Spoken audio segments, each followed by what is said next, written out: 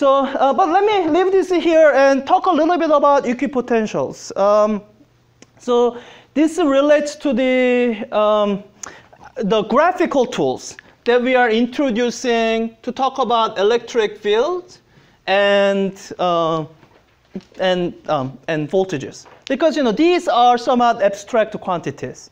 That's why I keep highlighting, this is how it relates to the force. So that, case by case, whenever you feel like you're lost, to talk about electric fields, you can always connect it to the force.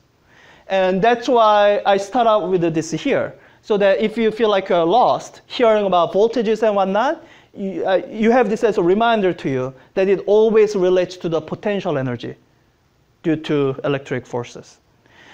So this is there as a reminder, but that's more of a that's more of a last resort tool than anything. When you are considering a new situation, it helps to have a graphical tool, and that's what equipotentials. That's what field lines and equipotential that I will introduce are. So let me.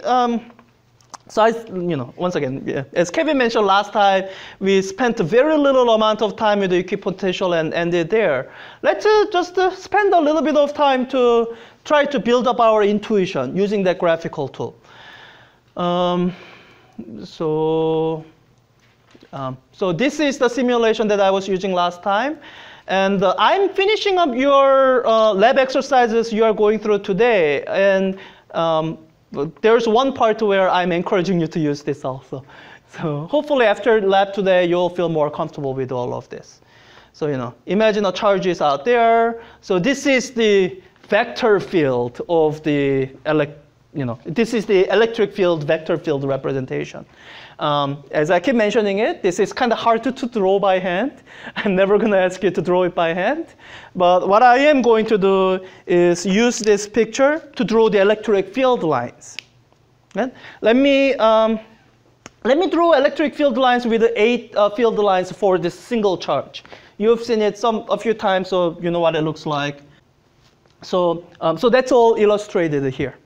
So now, using this same setup, let me illustrate equipotentials. So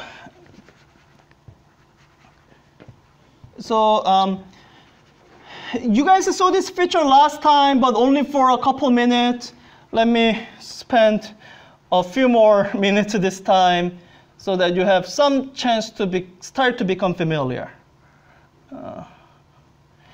So this tool is actually, it takes a little bit of work, but you can actually use this simulation to illustrate equipotential using this equipotential drawing tool. You just have to do it by hand. So let me do it in more closely spaced than last time. So what I'm going to do is, let me start out at 20, and I'll use a spacing of 2 volts. Yeah. All right, so I'll just do it quickly. So 18,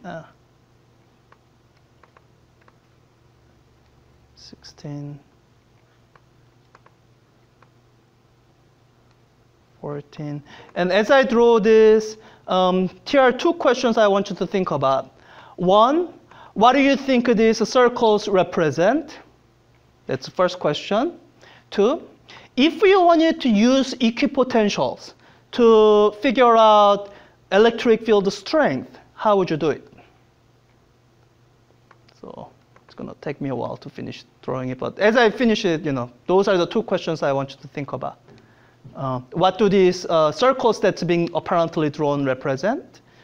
And if you wanted to get electric field strength from these lines, how would you get it?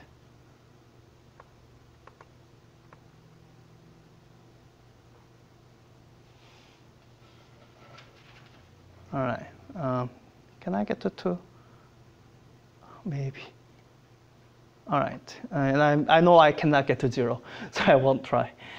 And there are supposed to be more concentric circles inside here, but for now, I'm going to say our limited scale does not allow you to say that. So this is sort of the unknown black sphere. All right, so those two questions I was asking. What do these concentric circles represent?